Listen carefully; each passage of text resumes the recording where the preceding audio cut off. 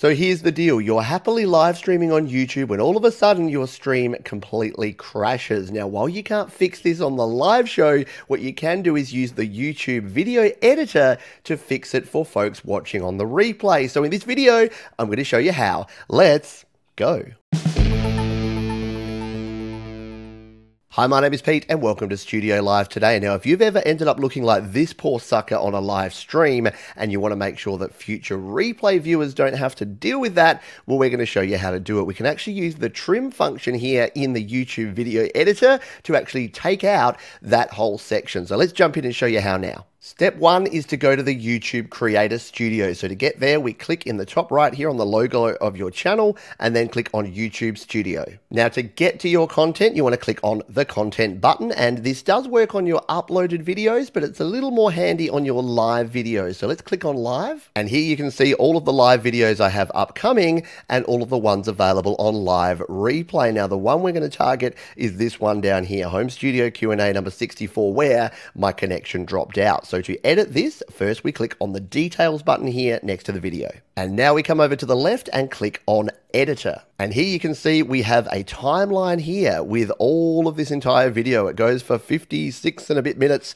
And there's our audio. If we scroll down here, you'll see that we also have ad breaks. We can blur parts of videos and we can even add in additional elements like cards if you are going to do that on your YouTube videos. In this one, we're just focusing on trimming. Now, the other thing to keep in mind is if you don't see any of this stuff, if you just see your video with no audio and nothing else, it means it hasn't processed yet. It normally takes around 1 to 2 hours, depending on the length of your video. So you may just need to wait until it's finished processing if you're not seeing all of these options here. But once you see these, you're ready to start editing. Now you can clearly see the trouble point here because we've got this spot here where the audio goes away. So if we click here, we can come in and actually play this, and this is the spot where everything goes wrong. That have better pitch shifting. So I know. There we go. We've gone away and we're just frozen there. For some reason it did that. But yeah, I sat there for, around about 20 seconds by the looks of it, 30 seconds. And then when we get to this section, if we click down here, let's try to play that. Here I come back. Are we back here? I think we're back. So yeah, so what I need to do is I need to find a good cut point at the end here where I'm not sort of starting to say something, and then come in here and find the point where we want to restart this, and then I'll show you how we can use the trim option here to fix this up. So I'll go away and find the points, and then I'll come back and show you how. So I've found the spot here where I want to put this edit in. So if we hit play here, shift it down with the vocal transformer, so you can hear it's starting to glitch there and it's going to go away. So that's the point where I want to actually trim this out. So what I need to do is tap on the trim button here, just above to the top left.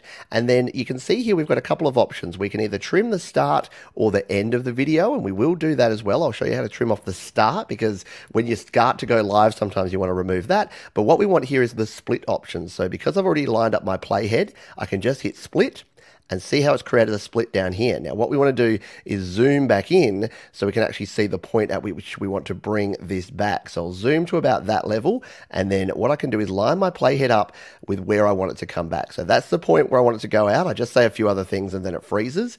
In fact, we'll just zoom out one more notch there, and then we'll come back to here, and let's find the point where we want to come back in here. Play that.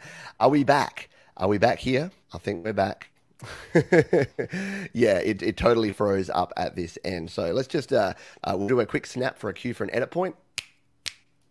There you go. That's from my editing days where you need to have like a click or a snap or something to show that. So what I can do there, I know now that this is where I actually come back in and I say this. That was interesting, wasn't it? So that's where we'll go. So that's the point that we want to go to. So we'll just line our playhead up there. We'll zoom back out. And now what we need to do is grab this handle and see what happens. See how we've got that X and it's graying out all this section. So we can bring this and line it up. We can zoom back in with our zoom here and find exactly the point that we want to go to. So right there. Now if we zoom back out and we play this section, we can actually preview what this is going to be like now without that little interruption. And you needed to get the guitar and pitch shift it down with the vocal transformer.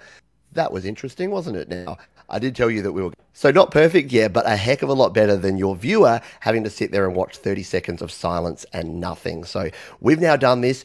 Before we actually hit save, because that's all we really need to do, we can hit preview and then hit save, but I also want to trim off the front. So this is pretty common. You may want to trim the front or the back. Now you don't need to use split for this. All you need to do is actually grab this handle. So what I need to do is find the point over here on the left where I actually start the show. And normally I give myself a little break. So it looks like it might be here around that 7-minute mark. Let's take a little bit of a look and listen here.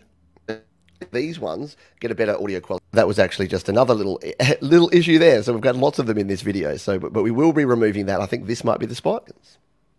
There it is.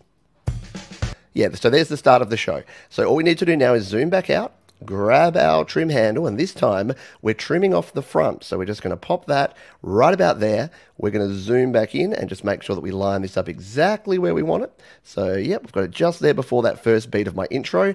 And now if we just click out here and hit the play button, we'll see exactly how this is going to start for folks watching on the replay. Cool. We hit the pause button. Let's just zoom back out to see the work that we've done here. There we go.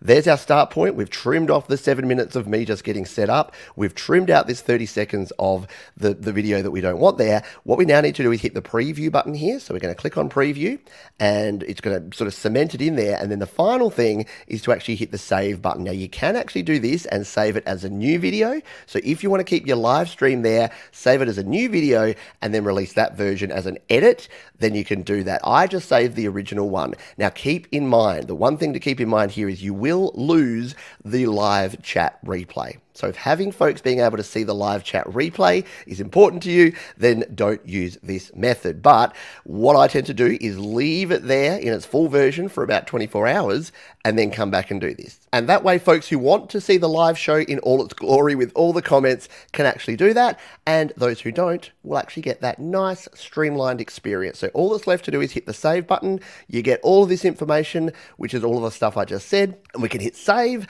and that is it. Now it's going to go away and process. This processing takes anywhere from an hour to sometimes up to a day. Depends on the length of the stream, depends on how much stuff's going on at YouTube at the time, but you don't need to do anything. You can just leave this alone and then eventually it will get updated.